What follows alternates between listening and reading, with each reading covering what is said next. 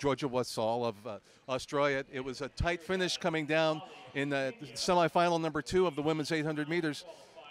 What was it like, you know, with the 100 meters to go, you were so close? Yeah, like you said, it was very close, quite a tactical race. Very different to the heat yesterday.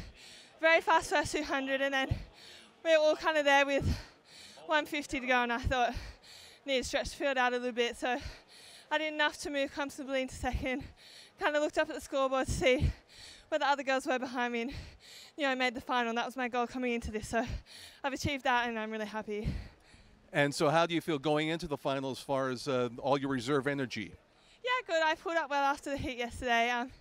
That semis was a bit tough just because it was such a strange race, the first 200 very fast. So I'm confident I can pull up ready for the final tomorrow. And like I said, it's my goal to make the final coming into these championships. So now that I'm in it, you know, anything can happen, and I'm definitely there to race and give it my best.